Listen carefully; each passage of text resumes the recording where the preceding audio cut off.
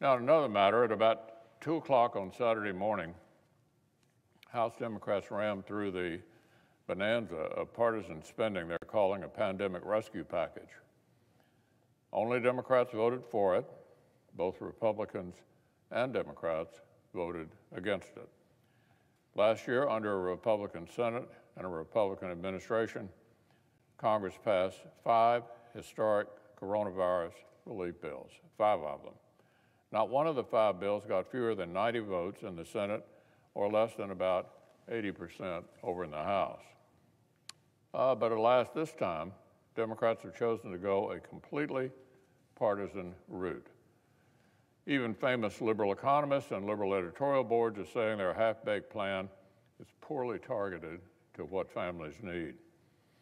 So we've gone from passing COVID relief with 80% and 90% bipartisan supermajorities last year to the Speaker of the House ramming this through with just 50.7% of the House on Friday night.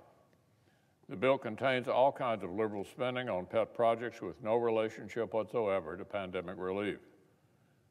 Now remember, we're almost to the 1-year anniversary of a leading House Democrat admitting they see this whole crisis as, quote, a tremendous opportunity to restructure things to fit our vision, end quote. So, sorry to all the American families who've just been hoping to get their jobs back, their schools back, and their lives back. Democrats are more interested in some restructuring. That's why only 1%, Madam President, 1% of this huge package goes directly to vaccinations. 1% for vaccinations. That's why it proposes another 12-digit sum of federal funding for K through 12 schools, even though science tells us schools can be made safe right now. About 95% of that funding won't even go out this fiscal year.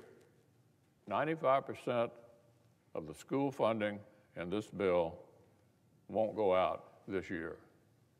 And this is an emergency package. That's why they're pushing economic policies that would drag down our recovery.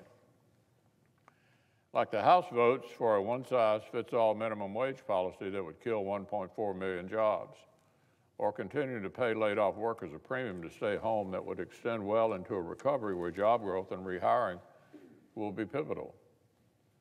Whenever their long-term liberal dreams come into conflict with what Americans actually need right now, Democrats decided their ideology should win out.